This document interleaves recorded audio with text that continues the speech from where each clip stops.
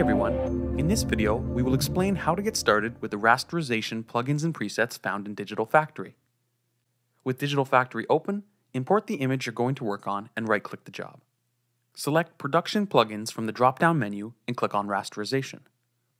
If the plugin is unavailable for your file type, select Convert to Raster from the menu.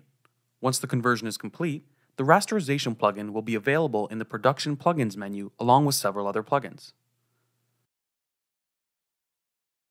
The file will open in the Rasterization dialog with a list of presets on the right side. They are named according to the changes they will make. The segments and the naming structure are as follows.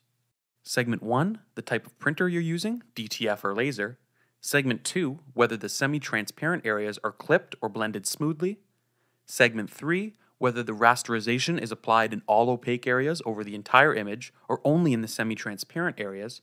And finally, Segment 4, when applicable, if a boost to the color has been applied. Next, select the garment color you'll be printing on. In this example, black will be selected.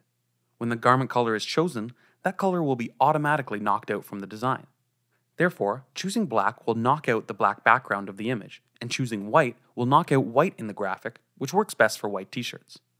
To see changes more easily for dark garments, select Transparency located at the bottom.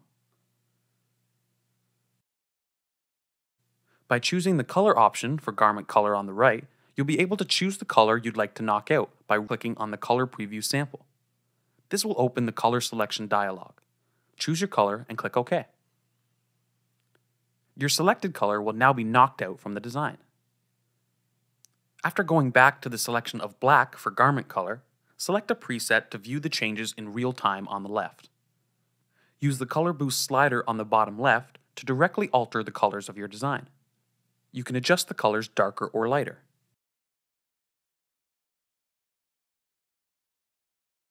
The Tolerance slider allows you to control the intensity or strength of the color knockout. To view changes more clearly, you can zoom in to a maximum of 100% with the zoom control at the bottom.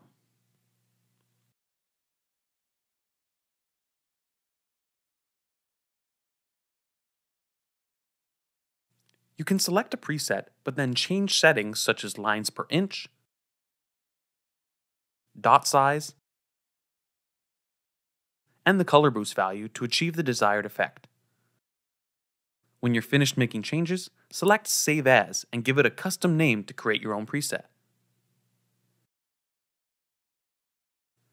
Your preset has now been saved and can be used by selecting it in the preset list on the right. Now that you have selected or modified the settings, click OK. Your presets will be applied and you're ready to print. Thanks for watching. If this video helped you, hit the like button, and if you have any questions, please reach out to us at any time. And don't forget to subscribe for more videos covering Digital Factory products.